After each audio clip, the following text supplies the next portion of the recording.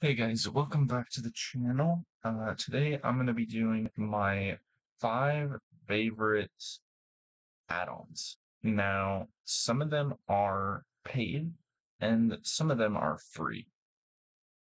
I will advise you which ones are paid and which ones are free and the price if I could find it in a real quick Google search. So let's get into it.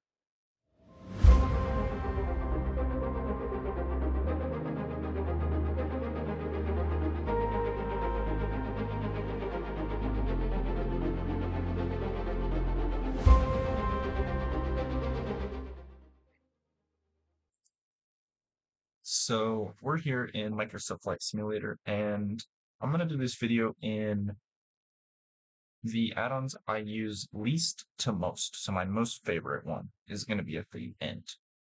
So the one, I don't use this much, although I do like to fly realistically. I don't use it much because it's not well implemented yet. There's not a whole lot of uh, controllers for this, and you'll see what I mean.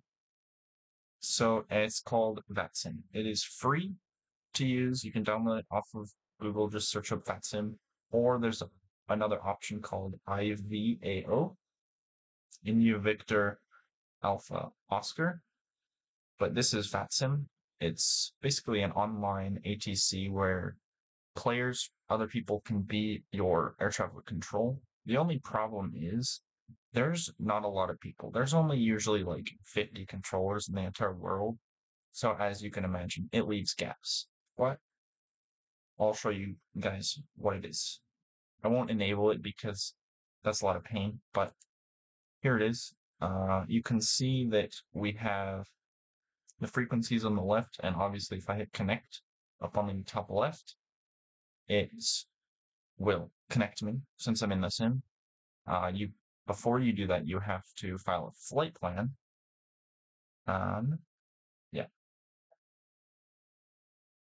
Before you do that, you have to file a flight plan by going here, VFR, IFR, putting your departure airport, destination airport, time, estimated time en route, and fuel available, cruise speed, and cruise altitude. You can hit file flight plan, and once you hit file flight plan, it will come here and it will say, flight plan filed, ready to connect. You can then go hit connect and, follow the controller's direction. How they do it is, say you're in, I don't know, Seattle, and say there's no tower controller and there's no ground controller, but there is I don't know how they do this because I've never flown to Washington, but say there's a Washington controller, like, for the entire state. You would call up Washington controller, say, hey, I'm at, Seattle Airport, Seattle International, and I'm going to follow my IFR flight plan or VFR flight plan. You can do your own research on that, however you want. But yeah, so that's VATSIM. On to the next one. The next one is called Luke Air Tool, and this is actually really cool because it's for you airliner pilots out there, or airliner sim pilots. It allows you to, what my favorite usage of it has a lot of different things you can do in it, but my favorite usage is the audio. It's really, well, I'll show you guys it. So if you go up here and click on announcements, I'll show you it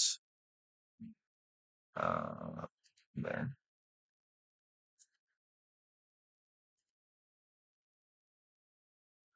So yeah, if you click on announcements, it brings up this page. And when you hit this page, you can hit, okay, which airliner want.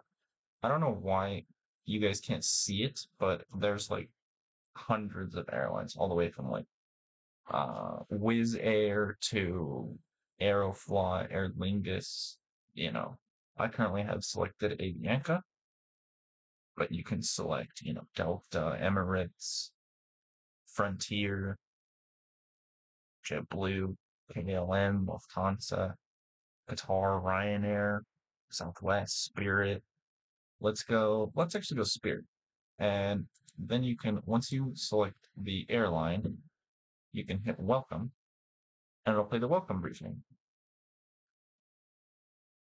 Good morning, ladies and gentlemen. Welcome aboard Spirit Airlines. For us to expedite our boarding process, we need your help. Once you find your seat, slide out of the aisle and passengers behind you by. Place those small items underneath. If you're seated in the emergency exit row, please review your safety information card. Look over the selection criteria. If you do not meet the selection criteria or simply wish not to sit there, if you don't feel comfortable, let a flight attendant know and we'll reach. And you can stop it at any time. You can play, seatbelt on. So it's not just the ding noise when you hit the seatbelt switch in the plane. And obviously this is a separate add-on, so it works with any plane you want. I really like it. I use it whenever I fly airliners, which isn't a lot. That's why it's number 2 on this list. Okay, and next we will be doing FS Realistic. FS Realistic is it's $30 for the Pro version, which is the version I have. It's really nice. So here is the UI. This is the UI before you start a flight.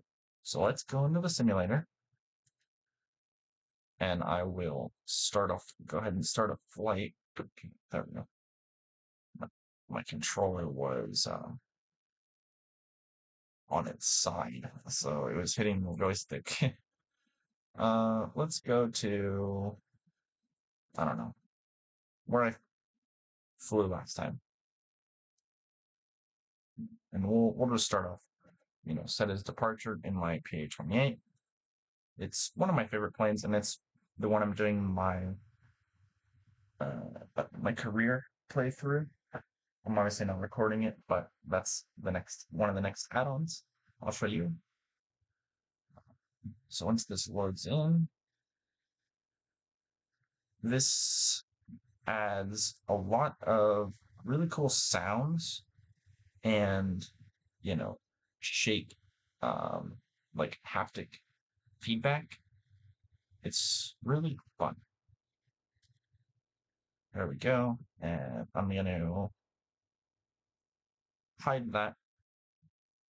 It's still there. And once it loads, we'll be on our way.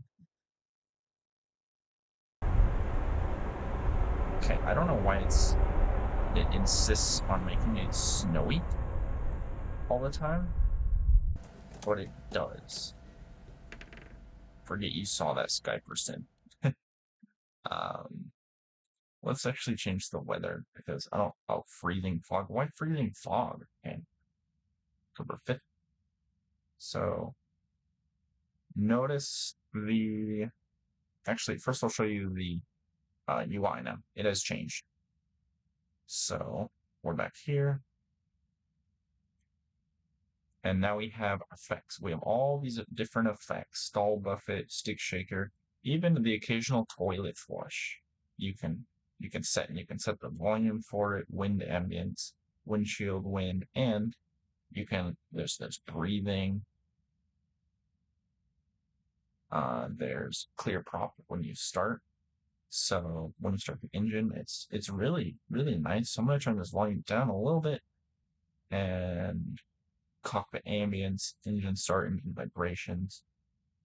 But anyway, we'll go back to the simulator, and I will actually do this, and I'll turn off the engine so you can hear it called clear prop. So mixture for rich, landing light, fuel pump, and the starter is actually here. So there we go. Oh, it didn't do it. Why didn't it do it? Okay, there we go. Master, avionics. I have no idea why it's not doing it, but mixture 4H. Engine start. We can just hit preview. Yeah, see, that's I just previewed the, the movement.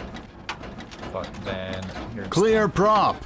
Clear prop when you start the engine, and your vibrations. The plane is slightly shaking. And another really cool thing, I use this in my JP Logistics playthrough. You hit a button. It actually puts you in a sort of third-person view. The camera right now is a little wonky, but puts you in a third-person view. And I believe, yeah, you can control the control surfaces, flaps, anything you have bound, elevators, and the stabilator, because this technically isn't an elevator. A lot of people don't know that this is not an elevator. This is a horizontal stabilizer, also a stabilator. Horizontal stabilizer and elevator in one. So also blade slapping to you. Yeah, okay. Landing applause even. Well done. We definitely touched down. Okay. Blow out turbulence. Lots of turbulence. Doesn't really do much. Prop wash. Sneezing. So if you fly for long, I think it's 45 minutes. And if your pilot will sneeze. But yeah. Wind ambience, prop wash, reverse thrust, scary ride even. So that's like if you overbank, any of those things. Okay, let's see if it'll yell clear prop when I do this. No, why? Maybe it's just the default planes that it does it with, but I don't think so. Let's do just a takeoff. Parking brake set, temperature and pressure green, and full power. Let's check it up.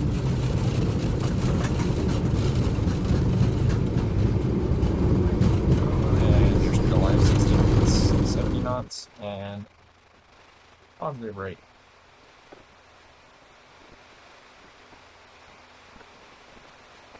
So you can see there was quite a bit of shaking on the takeoff. And if we, yeah, see there's that blade slapping, which is kind of annoying. So I'm gonna turn the blade slapping off. We're in a plane. I think blade slapping in the FS Realistic menu, it shows a picture of a helicopter, so I think it's for helicopters. But anyways, it's coming for a pretty sketchy landing. We're in the white arc, so put our flaps down. I'm trying to get them to screen, but I guess they don't want to screen.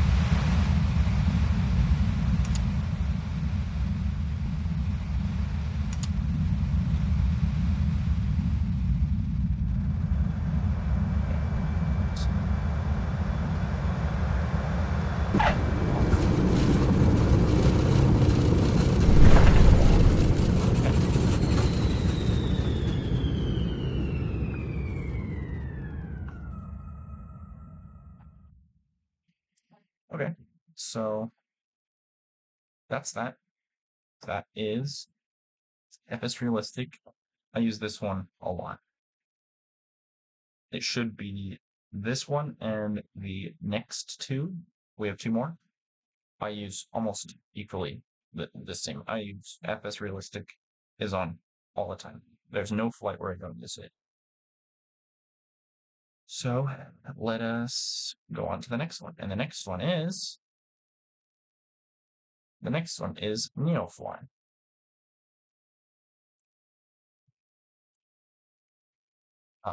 So this is the UI for NEOFLY. If we go into it, you can see my career. I have $15,716 at my hotel Echo Romeo, and my player is Aerosol 1, which is the flight school I'm currently in real life. You can delete or you can add a new career mode, career employee, okay. So I will do that.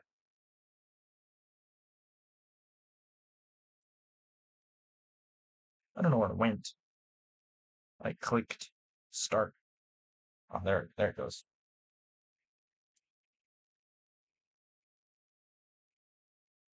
It's loading. And it's pretty realistic, I think. So since we're not at Mike Hotel Echo Romeo, it will error if we try to start a mission. But you can do a lot of different missions. You can do some like military drug running in illicit jobs where you fly under 1,000 feet AGL the whole way, and you have to land in a really, not a runway, just like a dirt area near the point on the map. Or you can have passengers, yeah, and okay, cargo, obviously, and just like in real life, you have to manage your own plane, insurance, maintenance. Obviously, the plane. I've done like 5 flights already total, so my plane isn't that broken, and I've kept good maintenance of the engine during flight. Leaned when I should. Maintenance, fuel, like fuel load, and you have to pay for fuel and stuff. And obviously, when you are at an airport, you can see that there's the planes for sale, or you can rent. So what I want to do is rent like I want to rent like a DA62 eventually, but they're really expensive. It takes forever to make money in this game when you first start out. So you can see all my landing rates. Don't mind this, the negative 363. That was on a grass strip that was only like 700 feet long, so I had to smash it down. But the rest are like 66, 36, 34. I don't know how I have a positive landing rate, but okay. 211. And then your ratings, obviously. So to get a new rating to be able to fly on something like the DS62, you can go. This one is a Mike Golf Quebec Zulu, Quetzaltenango, and pay $600 to get your multi-engine. Then you can get your single engine, I think turboprop. Yeah, mono turbo propeller plane, and then mono dual multi-engine turbo propeller, which isn't a rating in real life. Neither of those are. Your E is mandatory to fly 2-engine plane. How specific? It's the A310 and the A320 Neo, which would be so cool. And obviously, it's like a real checklist. They tell you to start the plane by the checklist, take off. For my single engine, they told me to take off. After takeoff, do a traffic pattern, do a touch and go, fly up to 5,000 feet and simulate an engine failure and make it back to the runway. So not that hard. Quad engine plane. It's only the 747 currently. Helicopter. I need to fly helicopter, which I also want to get into because I have the H-145 and we have the Velocity and the Bell and the G2. And then I don't know why, but there's a jet rating, military aircraft, the Raphael and the F-18, right now, single engine, multi-engine, good for me. But all the multi-engine planes are like almost probably 1 million on average. So why get the rating now? I only have 15,000 and each mission of like 4,000.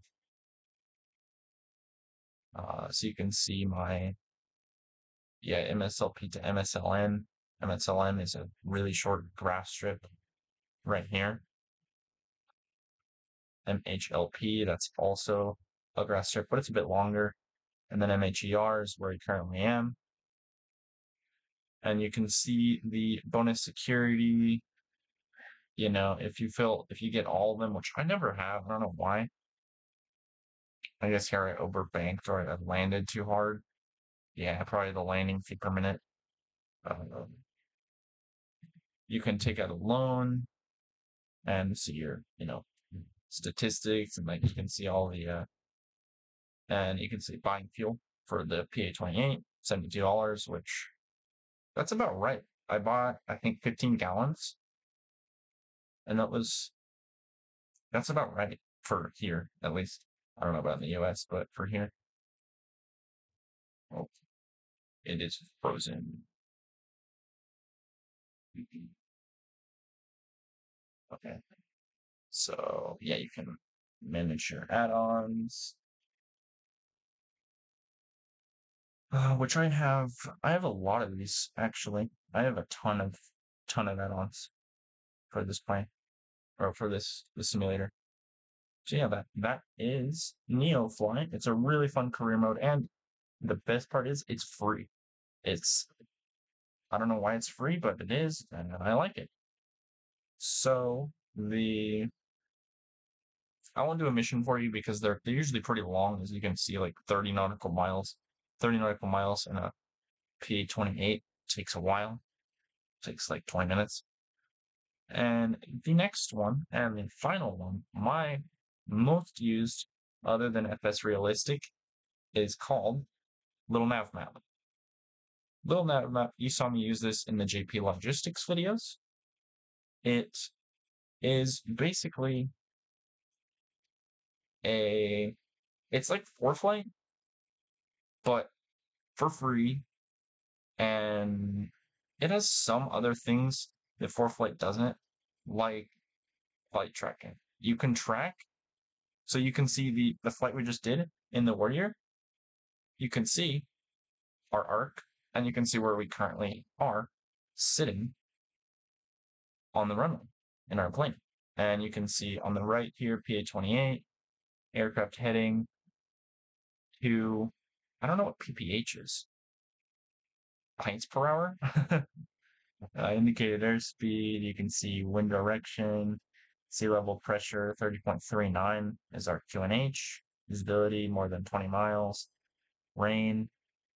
So yeah, and there's obviously restricted areas, like this restricted area is for the Embajada Americana, is the U.S. Embassy of San Salvador, and it's approximately right here.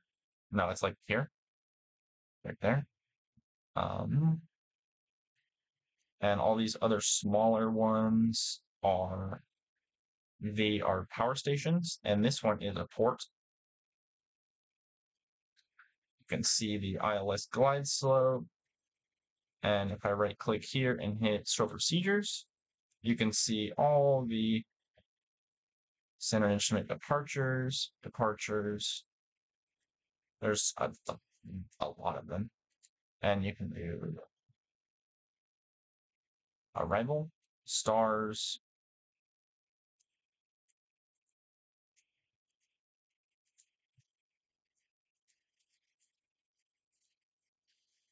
yeah, ILS approach, and it'll even for the ILS approach, it shows what to do in case of a go around or a missed approach. Sorry, so that it's the same ILS.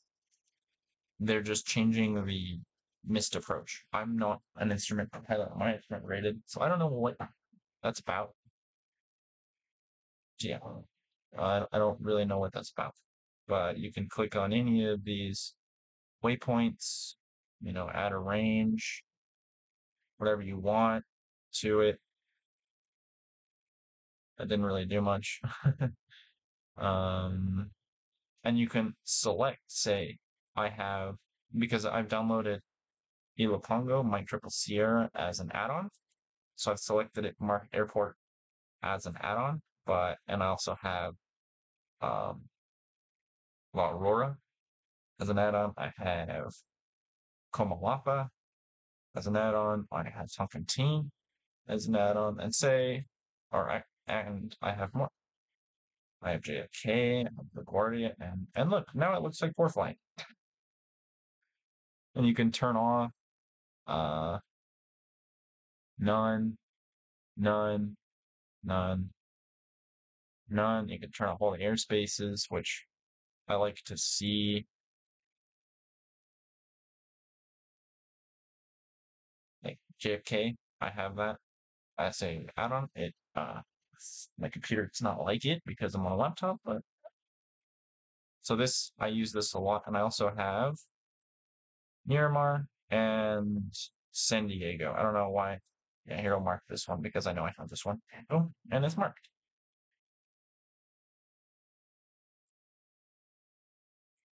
There's airports in the entire world, and you can come up here and search.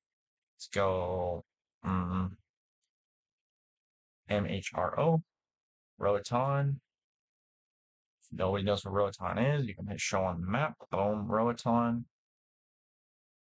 And then you can go, you says departure. Then you can go MMX, Mexico City. You can hit add this destination. You see a range, track, 741 nautical miles. Well, look at all those airspaces. And then if you want to do control arrival procedures, you can add that.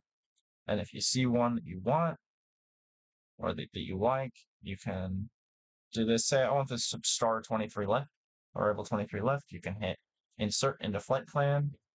23, I'll do 23 left, 23 left. Boom. Go to the VOR and do this arc for whatever reason. I don't really know how this works. I know how to do it in this application, but I don't know how it works in real life. I think you need a arrival and approach. So you need to add an approach. I'll add a insert plaza.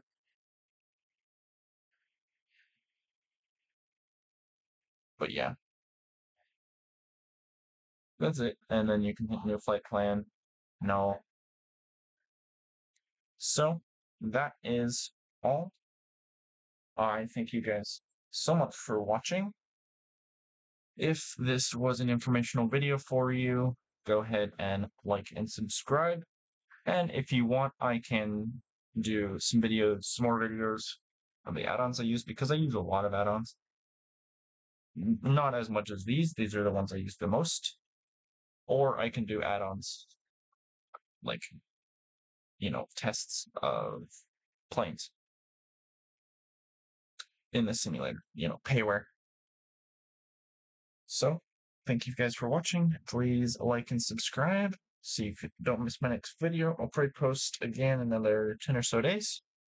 I like to keep this schedule, and I thank you.